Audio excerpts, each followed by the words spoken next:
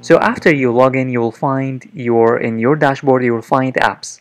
And what an app what an app is, an app is just a project. So for every project that you want to integrate PayPal into, you need to create a separate app for it. And I'm going to be showing you how to use apps. And what's important here is that we have two tabs here, one for sandbox and the other for live. The sandbox is used for testing. The live, of course, is used whenever you are ready and you want to publish your application where real people will pay real money and will use your projects or web applications, websites, whatever. So here on the left side we have your account, we have the sandbox. So what's important here is the sandbox. Here you need to click on accounts, and you need to create two accounts. One account will represent the buyer and the other one will represent the owner, because the buyer is going to pay to the owner. So you need to create two accounts. Let me show you how you can do that. First, you need to click here on create account.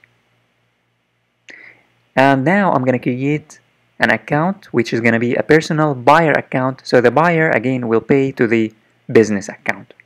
So I'm going to here select the country. You need to select your country and then click on create.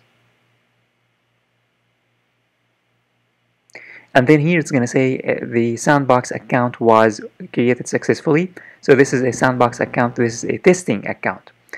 So we need to create another account that will represent the owner, the business. So you need to click here again on create account, and then you need to create a new account which is going to be this time a business account. Click on business, and then you need to select your country. I'm going to be selecting here the United States, and then click on create. And then here it's going to say again the sandbox account was created successfully. And if you scroll, you will find all of the accounts that you have. So here I have these accounts that I just created. One is a business account which is going to represent the owner, and the other one is the buyer which represents the customer or the buyer or the user.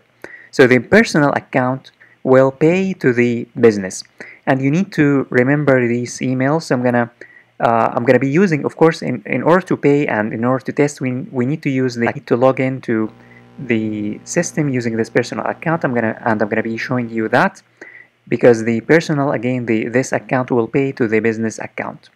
So you should by now have these two accounts on these three dots, and then click on edit account, edit view edit account. You will find that this account has been initialized with a money with around 5,000, I think. If you click on funding, you will find that it has $5,000. So this account has $5,000, and for the business account, it will. If you click on funding, here, funding, you will find that it has also $5,000.